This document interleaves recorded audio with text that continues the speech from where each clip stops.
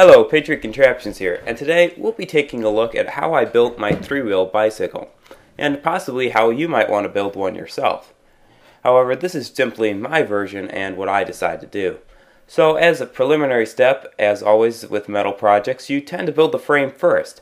My frame came from 3 bicycle pieces, 2 front sections, and 1 rear section from a black 20-inch stunt bike. I then proceeded to weld the 2 sections together using a hunk of metal I pulled from the trash that's about 2 inches in diameter. Connecting this to the main portion of the 20-inch bike by using a piece of clamp light stand or a work light stand, the yellow portion shown, to hold it all together. This also happened to fit directly over the main black beam from the 20-inch bike, allowing me to move it forward and backwards to adjust the overall frame length of my machine until I finally welded it into position, and then secured it again with the second portion of clamp light frame, or the second yellow piece on the lower thing. Then I connected 2 triangular shaped shelving unit pieces for adjustable shelving, or the silver portions shown, to stabilize the front and prevent it from coming backwards onto the driver and thus breaking off of the central frame. To create handlebars, my first attempt was to use lawnmower handlebars and bend them out to connect them to the 2 front tires to turn them simultaneously as a typical tie rod would.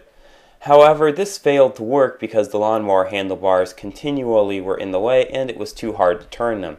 So I then proceeded to cut off part of a 3rd bicycle and its handlebar assembly, and then just directly weld it to my preliminary frame right at the T-bone section, or the cross section between the front tires, allowing it to turn by using a 2x4 connected with a couple of bolts to the main front tires.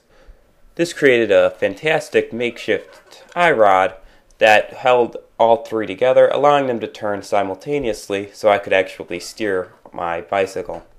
I then proceeded to paint the entire bike black and add a piece of a self-generating light from an old bicycle that I also pulled from the trash.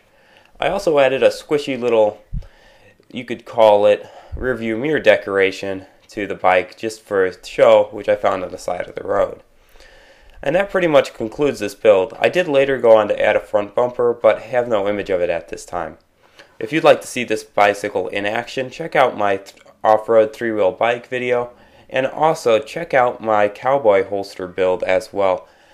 And as always, have a fantastic day, and be sure to subscribe. Patriot Contraptions, signing out.